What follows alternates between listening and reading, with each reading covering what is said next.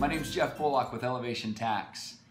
Today I'm going to tackle one of the common questions we get from clients about the residential energy credit, and in particular, the credit about solar panels. So if you're like many people, you've probably had a door-to-door salesman or maybe a friend or family member tell you that you need to get solar panels, you'll make your home efficient, and you get an awesome tax credit for it.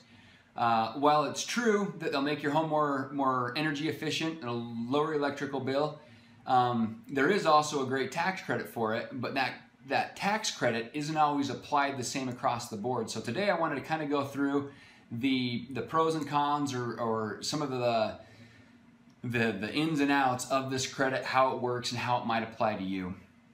So the first thing about this credit is the actual credit that you can receive is equal to 30% of the cost of the actual solar panels. And that cost actually includes both the cost as well as labor to install those solar panels.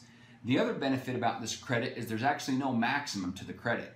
So let's say you installed solar panels, you got a big home and it was $100,000 was the cost. You could actually take a $30,000 credit on your tax return for that installation or those solar panels. So let's go through an example that will kind of shed a light on the differences and how it might apply to your individual situation. So in this example, we'll say that you spend $30,000 on some solar panels and the installation. And if that was the case, your maximum tax credit that you could take would be $9,000. That's 30% of $30,000. So this first example, let's assume that your pre-credit tax liability, so your tax liability before we take into account the credit for the solar panels, is $15,000. Well, because we have this $9,000 credit, we can actually apply that against our tax liability, which then reduces our final tax liability to $6,000. So in this first example, we were able to utilize the full $9,000 against our tax liability. Now let's look at a second example.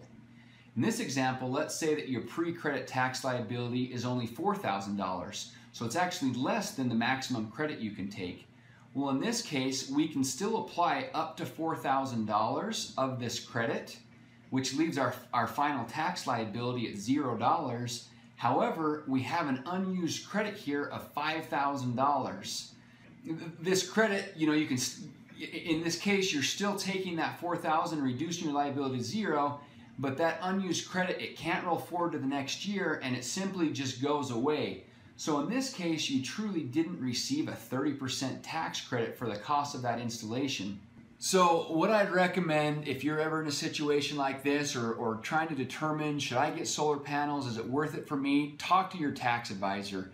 Let them look at your situation, let them look at your tax liability, and in most cases they're going to need to project out and see in that current year what your tax liability is going to be. And that way they'll be able to tell you, in your case, you would be able to use up to $3,000 of a credit, so a system that costs X amount of dollars. Another thing about this credit is sometimes states also have incentives to have more energy efficient items on your home.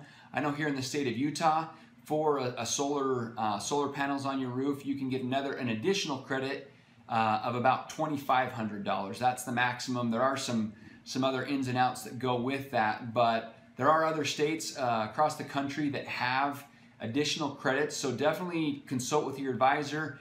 Feel free to give us a call. We can look at your state, look at your situation, and let you know how installing solar panels would affect your current tax situation.